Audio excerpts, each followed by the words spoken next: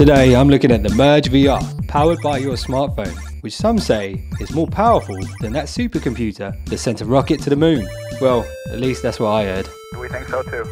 We were going to do a bunch of exercise that we had made up and jump flat-footed straight in the air. That makes the Merge VR a symbiotic experience when combined with your incredibly smart phone that takes you out of this world and into the dream world of VR, where we can load anything from clothing to equipment, weapons, training simulations, anything we need.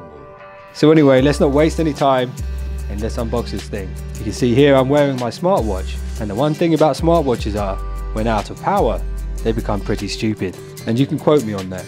The Merge VR is beautifully presented in a hard casing. On the front of the box it states 14 plus, and they would have gotten away with not putting that on the front if it hadn't been for you pesky kids. And I would have got away with it too if it hadn't been for you snooping kids. And on the back of the box we have lots of information and key product features. So first impressions of the Merge is it's actually quite surprising that it's not hard plastic. It is in fact made up of a soft touch foam, which makes it quite flexible, durable and easy to clean, and arguably the most comfortable VR headset known to man. Also, Merge have left a space for headphone wires and even your charge cable at the sides, as well as a removable door that allows you to utilize augmented reality. And what is that, I hear you say? Hit the card in the top right corner right now to find out. Inside this visor, you will see two high quality adjustable lenses that can be calibrated perfectly so you can get precisely the perfect picture for your pupils. You mean precisely, Robin? I have to say, when viewing VR with the Merge, the lenses are so good that you can almost see every single pixel on your phone screen. And I would recommend checking out some 4K 360 videos, particularly if you have the Xperia Z5 Premium. But if you fancy a laugh, watch the video of me trying to start a German-Mexican wave in 360 outside the Gamescom 2015 in Cologne, Germany. Give it another go!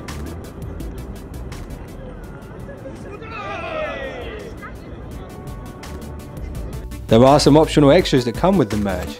It comes with its own additional support strap that fits over the top of your head in case you have a particularly heavy smartphone like my OnePlus 2.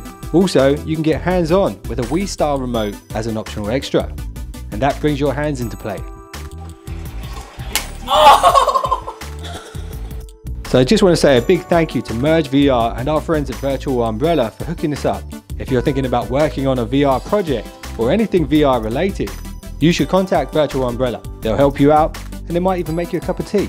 You can find the links to their website in the description below. So if you're looking for maybe the most comfortable, durable, affordable VR headset on the market, designed to merge with pretty much any smartphone and delivers a VR experience that will blow your mind, you might want to check out the Merge VR, and that won't be a problem. But if you're under 14, you better get supervision from an adult. So thanks for watching this WhatGear review. If you enjoyed this video, hit the like button, subscribe, and you will be one of the finest subscribers known to man. And make sure you check out our Facebook page at facebook.com/WhatGear. Thanks for watching. I'll see you in the next one. Don't be late.